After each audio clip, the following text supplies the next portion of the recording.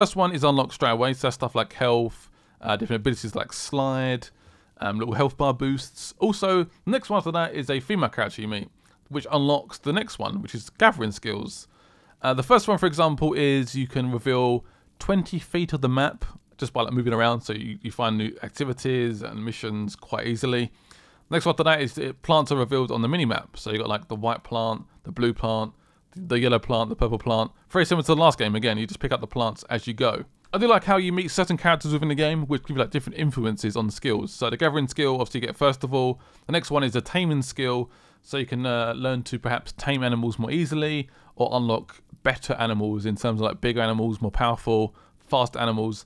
Also, I forgot to mention, every animal has like a statistic, so one might be quite strong, one might be quite quick, and that gives us all a different unique take on combat. So my overall experience with the game was pretty positive. I liked it a lot. In terms of